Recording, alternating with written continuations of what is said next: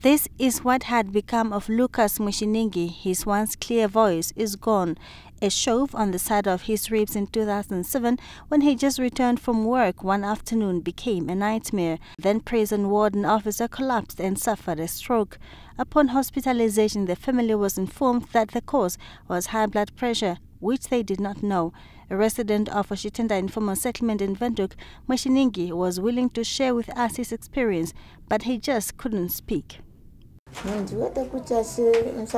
the beginning, we could actually talk, but as time passed, you hardly hear what he says. Sometimes he can't even open his mouth, but when he does, I learned his new way of communicating. He was only 49 years old when he suffered a stroke and lost his job. Now at 57 and ill health, he had already forgotten about returning to work. When he was working, it was good, because we could support all our 5 children and grandchildren. But now we survive on what he gets from the government and my hawking business. The stroke has made the ex-freedom fighter wheelchair-bound. Mushiningi is but one person in the thousands diagnosed with high blood pressure and subsequent strokes plaguing many families and households.